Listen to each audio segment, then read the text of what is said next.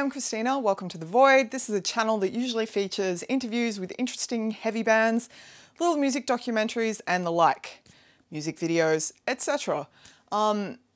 As we're all sort of locked down like a third of the world, I thought it might be fun just to start talking to you guys. I have pretty much, if you're new here, I have pretty much the best YouTube comment section on the internet. It's like a bunch of people who love music, who are respectful and praise and use grammar and sentences and just super respectful and just cool. And it's probably the bands that I end up interviewing. They're really amazing. The music's really amazing. So it brings these sort of amazing people. So I thought, I fucking love you guys, man. I wake up and I'm like, oh, you dug the thing. You liked what we did. Yeah, so maybe we could hang out. You know, fuck, we're all alone at home. It's, you know, you start to go a bit nuts. I'd rather talk to the internet. So I wanted to talk about, obviously, the biggest thing in the world that is happening right now, which is us being locked down and this being a global pandemic, and basically nothing ever is going to be the same. And I think we all know it. I think there's not much argument about this. This is the most insane shit ever, and I'm Australian. We started the year with like 80% of our country on fire, 1 billion animals dying, not being able to walk outside because the sky was full of smoke. Do you know how weird that is? Like that looks like like the Diet Coke of apocalypse compared to what's happening now, which is fucking terrifying. I don't need to tell you that.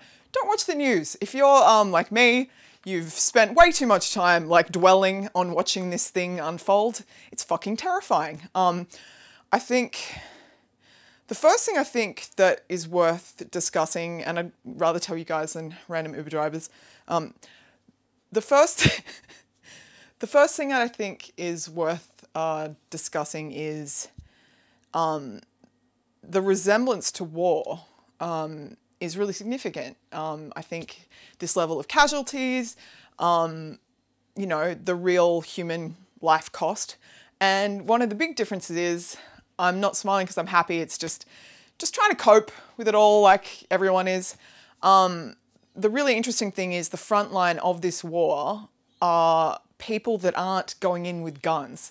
They're people who are going in to save people's lives. If we did not have medical professionals right now, can you imagine like what the death toll would be if we didn't have these people who had taken the Hippocratic Oath, which is do no harm, right? That's like the thing that doctors take when they become doctors, you know? And it's like, oh look, I've got all the respect in the world for people who serve their country and all that kind of stuff. I don't have any respect for the American war industrial complex.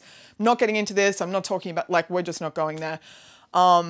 But what these people have done, even before they got to this point, to put themselves on the line, to have to look at people in the eye and deal with life and death every day in a way we never will. And I've always thought emergency room doctors were the coolest people in the world, because no matter how, like, you're bleeding, you know, I've been to the emergency room, whatever was going on, they were like the chillest people I've ever dealt with. I was like, felt instantly calm whenever I've been sick, being around like emergency room doctors. And it's like, the thing that like, I think is one of the most confronting things about this is it's like, they're not being protected. People just like, I'll look at America, which is, you know, I love America. I love American music. I love American bands.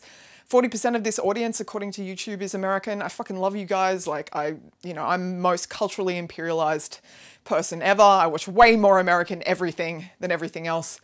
But to watch this shit unfold and I'm not just saying his name, but to watch money be dedicated to like the really top tier corporations and stuff, when there are people in fucking hospitals, like saving people who can't get a fucking face mask. Like, fuck you, you know? Like, fuck you. These are people, and like, oh, it just breaks my heart so fucking hard. Like, I'm not alone here, right? Like, I saw some video with like this Italian emergency room doctor and was like haunted by his face for days. They're like, well, how do you feel? And he's like, I come in here every day, I'm so stressed, and it's like, I just worry every day that I'm never going to be enough, like, no matter what I do. And you just go, like, I don't know, look, I need to get emotional with by myself. This, you know, we can at least do this together, right? And that's the other thing that I think a lot of people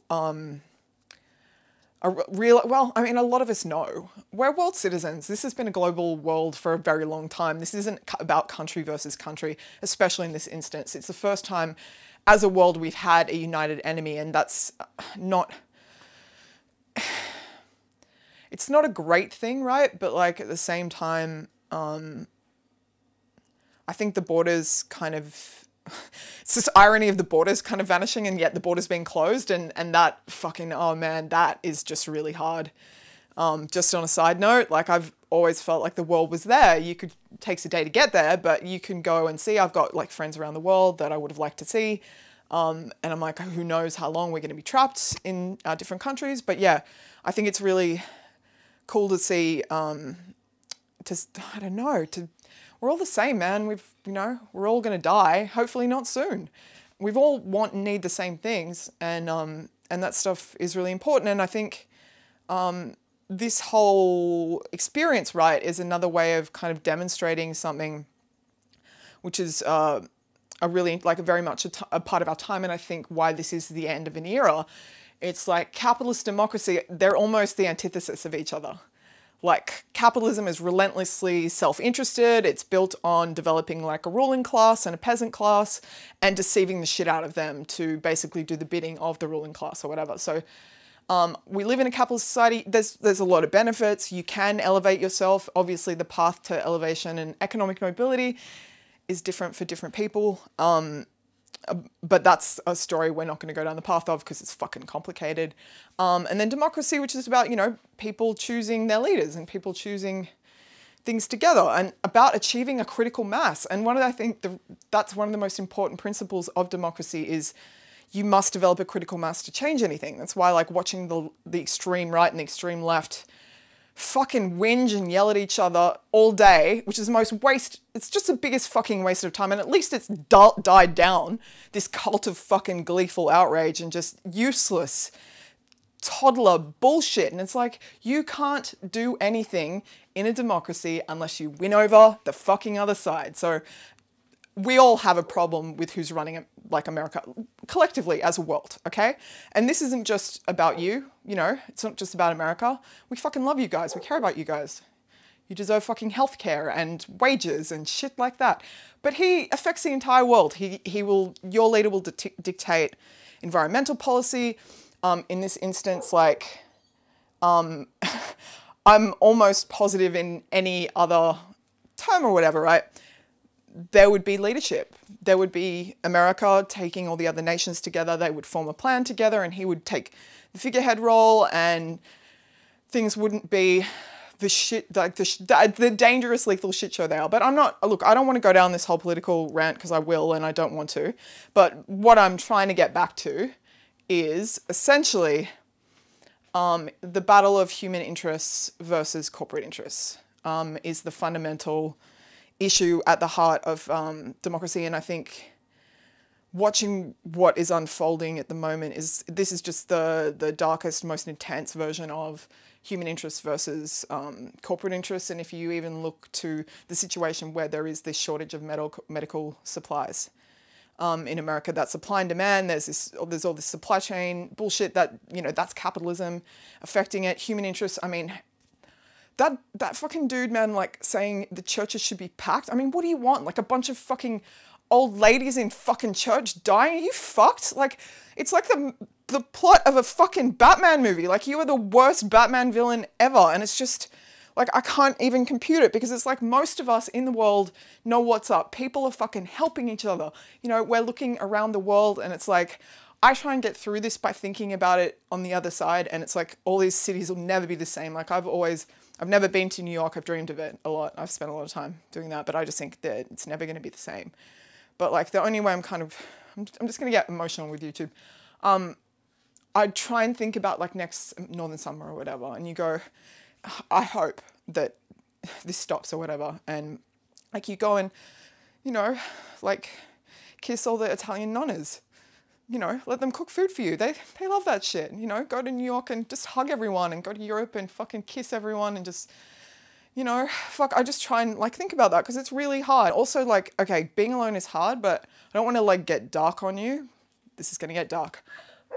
If you think you're alone, just think about people with severe cases of this virus and they're in a hospital and they can't breathe. And no, they can't hold the hand of like their loved one. And, you know, their loved ones have to watch from a distance or not even watch at all. Like that is a level of aloneness that most of us in a comfortable Western thing that hopefully we'll never know. So however you are, if you've got a roof over your head and air in your lungs, you're doing pretty good. Like seriously, and fucking remember that.